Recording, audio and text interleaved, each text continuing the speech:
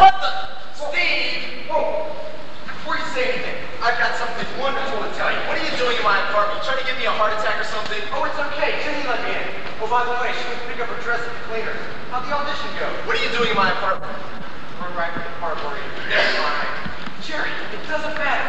Wait till you hear what... Not now, please. Oh, boy, just wait till you hear what I've got to tell you. Come on. That's what it is. I haven't told anybody yet. Jenny will be right back. Bobby will be here. We'll be leaving for the reunion. Come on. Where's the chunky turkey soup? Soup? Soup? Who cares about soup? Where's the chunky turkey soup? I ate it. It was delicious. I thank you from the bottom of my heart. You ate the chunky turkey soup? Yes. I was all alone. I was excited and hungry. And here was this little kid crying out, "Take me, open me, eat me, I'm yours." In my cabinet, Steve, in my kitchen, in my apartment, there are the following items. And do you know why I was so excited? 3 cans of chunky beef soup, 3 cans of chunky vegetable soup, 3 cans of chunky split pea and ham soup, and 7 family-sized cans of Franco-American SpaghettiOs. Why did I do this? What are you doing, rehearsing a monologue?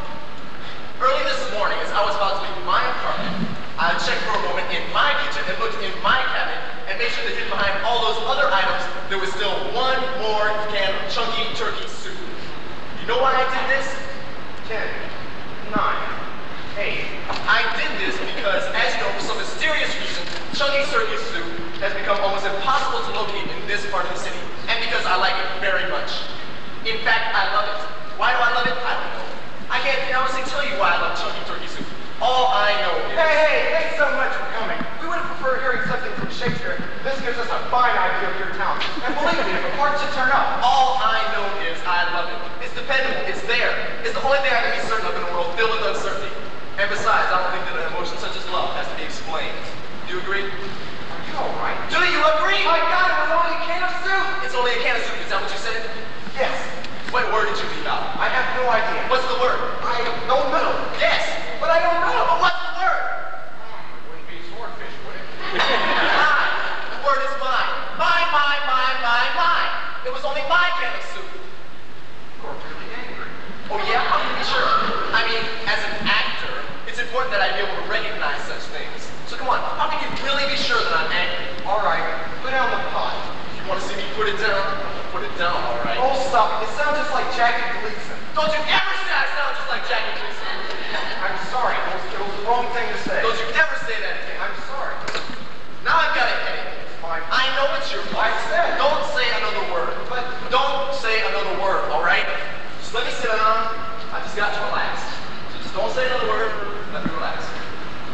God, I've got to relax.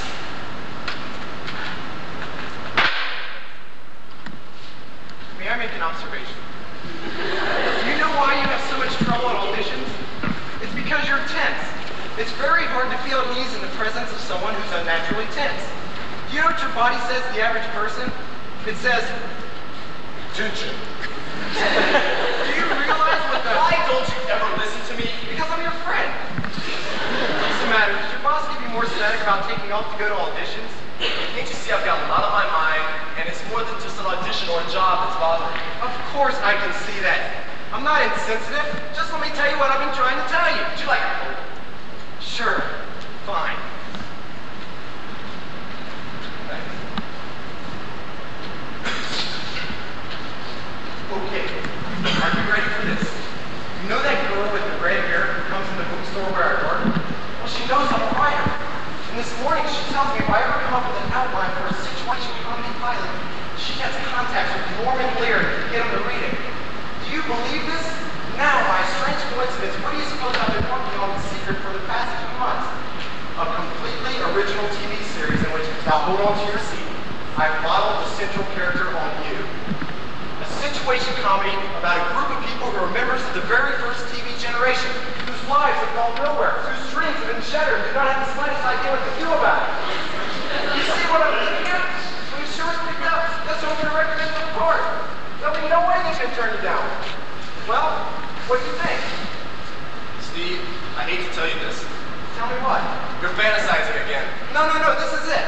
I'm convinced that I finally achieved some form of maturity as an artist. Maturity, Steve? You know why I feel sorry for you? You know I do. It's been 15 years since Ambrose died, but to me he was always more than just a character. Because you're silly. are a silly man. There's no other word for it. I, on the other hand, happen to be a stupid man. But you know what? I'd rather be a stupid man than be a silly man. Because at least a stupid man tries. A stupid man cares. A stupid man, in its own stupid way, has integrity. How can a silly man care about anything or have integrity or don't stop now, it's much better than the speech about the soup. Swiss cheese. Well, does it? Thank you.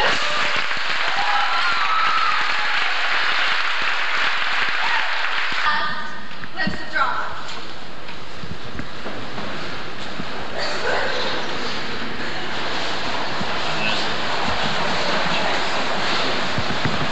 I see. Am I right? I got it.